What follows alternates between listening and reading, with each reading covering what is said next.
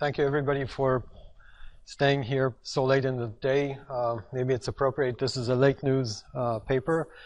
I guess the relation to inertial sensors is that this may be a neat way to do frequency matching, and I hope to convince you of that. So I'd like to present our work on a new electrostatic actuator that we call the perfect electrostatic anti-spring. My co-authors on this work are two of my graduate students, Shai, Shmulevich, and Inbar, Hotzen, who couldn't attend the conference today. Svetlana, you want to move if you want to see something? Okay, so I will begin by discussing frequency tuning in gap closing resonators and frequency tuning in comb drive resonators. Then I'll present our novel device and show some experimental verification of its response. I will also include in my presentation a new device and new data which are not included in the extended abstract, and then I'll conclude my talk. So in gap closing electrostatic actuators, if we apply a harmonic voltage, we can operate the system as a resonator, and such resonators can be used as sensors, filters, and oscillators. And it's always nice, we can extend the functionality of the system if we can tune the resonance frequency. And of course, we can do this if we increase the DC voltage, we can decrease the tuning because we see that the stiffness is affected by the electrostatic of the system. However, since the stiffness is a nonlinear function of motion, if we increase the VDC, we get an effect on the gain, on the sharpness, and we can see that we can induce nonlinear effects such as duffing, softening, and so on. In contrast, electrostatic comb drives are well-behaved actuators. The electrostatic force in these devices is a function of voltage, but it is not a function of motion, which means that actually we cannot modify the stiffness using voltage. This is different, however, if we look at comb drives where we have shaped fingers. So the idea of using shaped fingers dates back, I guess, to the PhD of Wenjing Ye in Cornell in '98. And what she showed is that we can compute a specific geometry for a finger such that for a fixed voltage, the electrostatic force is a linear function of motion. So again, this is for a fixed voltage. And therefore, we get a constant stiffness, but here we also get a bias force. Now, this idea was extended in 2003 by Jensen and co-authors, and they had this brilliant idea that we can actually look at a symmetric arrangement of the same system. Now we have a backside stator here on the other side, and it actually applies a negative force to the rotor, the amplitude of which increases with negative motion. So if we look at the forces from both sides and we combine them, the resultant force is in fact linearly related to motion with no bias. So this is for a fixed voltage. So actually what we have here is a perfect electrostatic spring with a negative stiffness, and this has been used in recent years by Gary Feder's group to do parametric resonance. Other than that, we haven't seen much use of this very brilliant idea, and I guess the reason is that there are many technological limitations to this. First of all, the gap is not uniform. It means that the fringing fields are non-uniform. They're not constant. So first of all, in our design process, we have to take account of the fringing fields. It also means that if we have a certain plan form, as shown there on the right, this plan form is correct only for a specific device layer thickness. If we have a different thickness, we mess up the fringing fields. The plan form is no good anymore. Also, if we have a uniform over or under edge of our fingers, again, we're messing with the fringing fields, and therefore this device or this design is very sensitive to fabrication inaccuracies that would produce wider or narrower fingers. On top of that, since we're using curved fingers, our combs are necessarily sparser, which means they pack in less force. And if we want to do curved beams, we need high resolution lithography. Our new device is a symmetric system. We have a double-sided comb drive actuator. This is the rotor. These two stators are connected. They're shorted together. What you see special about this device is that the length of the fingers on the rotor are linearly tapered. Okay, so we apply a VDC to our rotor, and both stators are shorted and grounded. It can be shown, and we have the details in the paper, that the capacitance between the rotor and both stators is a symmetric quadratic function of motion, which means that the electrostatic force is linearly related to motion.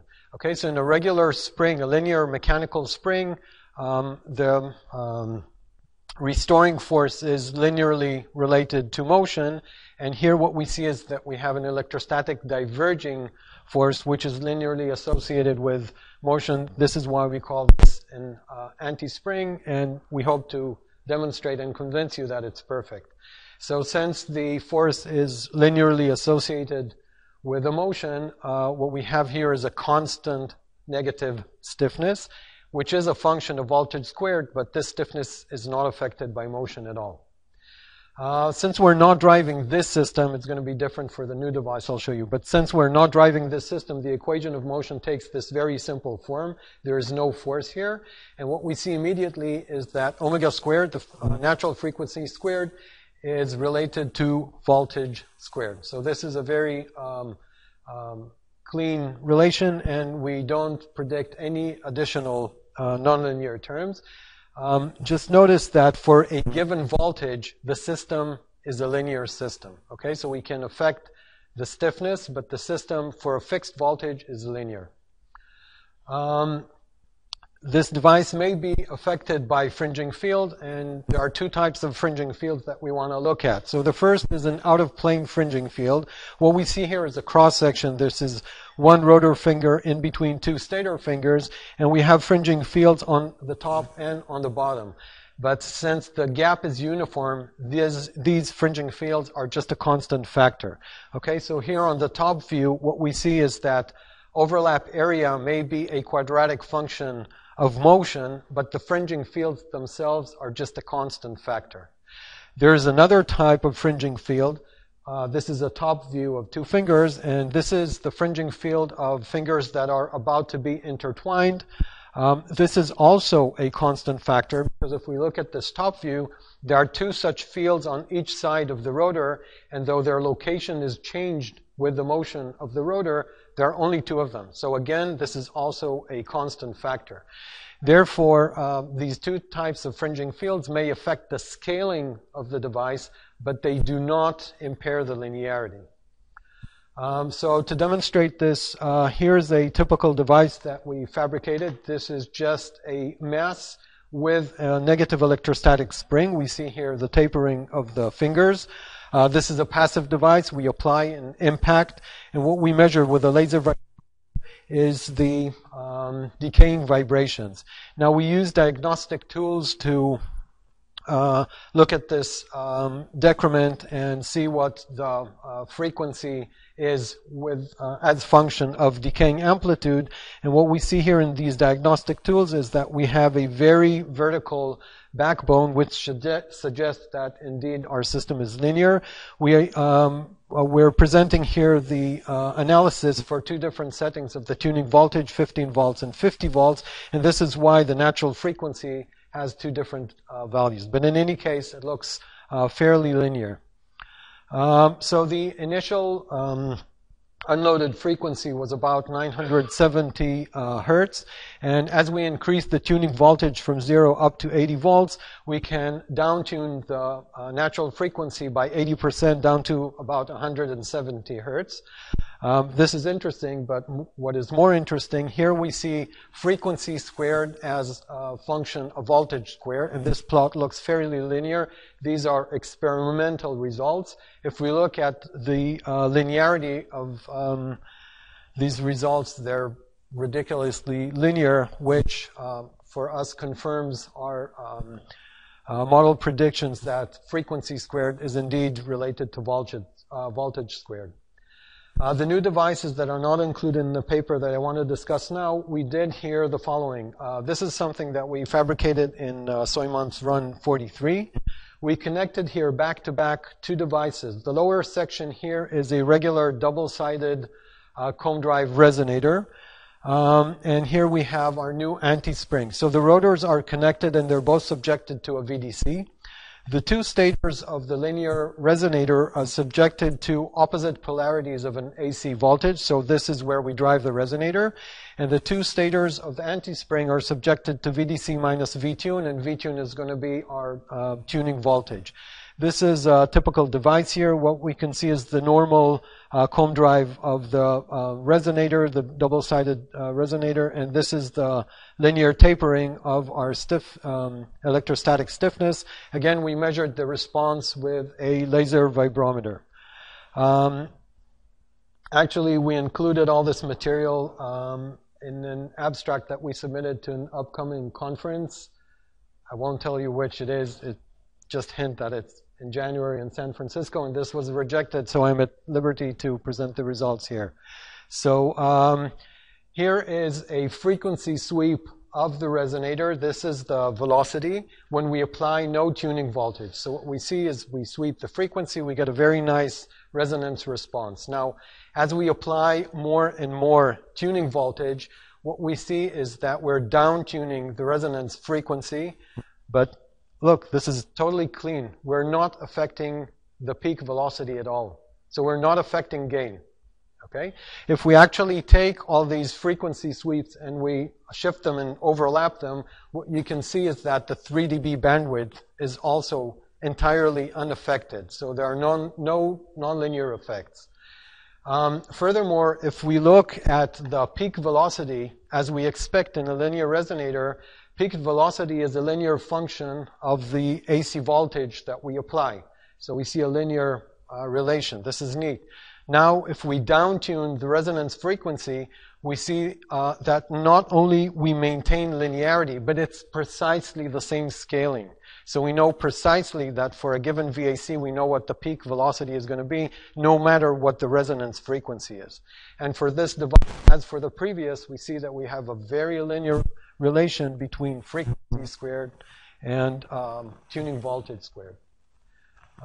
So to conclude, we demonstrated a perfect tunable anti-spring. We can tune the resonance frequency or tune the stiffness with this device. We have no additional forces. We have no observable nonlinear effects. The design is really simple and robust. The fringing fields are a constant factor and do not affect the linearity of the device, and therefore this design is insensitive to fabrication inaccuracies such that would produce narrower or wider comb fingers. We can use the exact same planform for any device layer thickness. It's compatible with low resolution photolithography because we just have a Manhattan architecture. And because we're not using curved fingers, we can pack in more fingers per area and get more force. Our future work, which actually my students already have begun doing, is since we can tune the stiffness of the system with voltage, we want to modulate stiffness in time, which means we want to operate this device as a parametric resonator and demonstrate that we can get a perfect Meissner and perfect Mathieu resonance. Thank you for your attention.